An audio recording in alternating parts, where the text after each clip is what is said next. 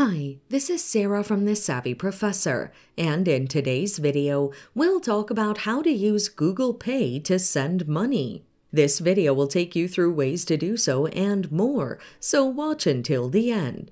Before you start the process, ensure that the service is available in your country and that you have a stable internet connection. Follow these steps to make a payment using Google Pay. Launch the Google Pay app on your mobile and from the menu, click on Send or Request and tap on Search. You can search by name, email, or phone number. Select the contact to whom you're making the payment. Click the Pay button, enter your payment amount, which must be within the Google Pay limits, and add a note to describe your payment. Select the payment method or add one if you haven't already done so. Select Pay to complete the process.